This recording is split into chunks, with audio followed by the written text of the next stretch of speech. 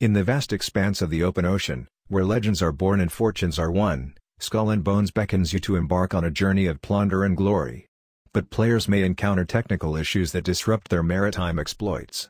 Among the most frustrating are startup crashes, black screen, launch failures, and being stuck in-game.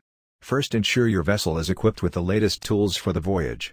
Outdated graphics drivers can send your ship crashing into the abyss of startup crashes. Navigate to your graphics card manufacturer's website and procure the latest drivers to keep your journey smooth sailing. Next, grant your flagship the authority it deserves. Right-click upon the game's icon and select Run as Administrator from the options, granting it passage through any treacherous waters it may encounter. 3. Disable background applications. Close the ports of unnecessary background applications that may attempt to steer your course off course. 4. Disable/enable HDR in Windows. Navigate to your Windows system and toggle the HDR setting as needed.